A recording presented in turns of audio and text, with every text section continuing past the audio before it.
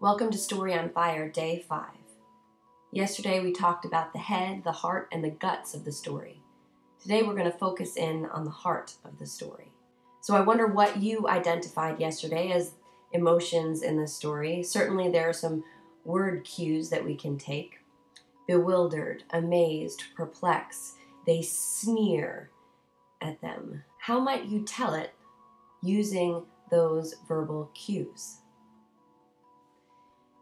When we read things, we often read them as if we are not astonished or amazed.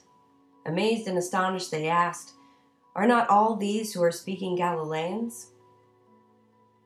How do we expect people to understand what is going on in the text if we aren't ourselves amazed and maybe even perplexed at what is happening?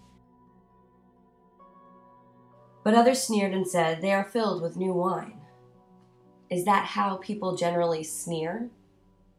Or can you lead into that line and offer it in a way that sounds, well, doubtful, cynical, sneery?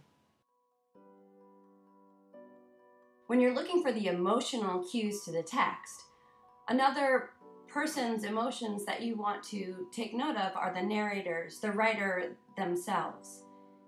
And then another are your own. For instance, in the first part of the text, we aren't given emotional cues about what is happening to the people, though we might guess, but the narrator himself seems to be in amazement or wonder. You decide what you see the narrator's disposition is on it, and then tell it accordingly.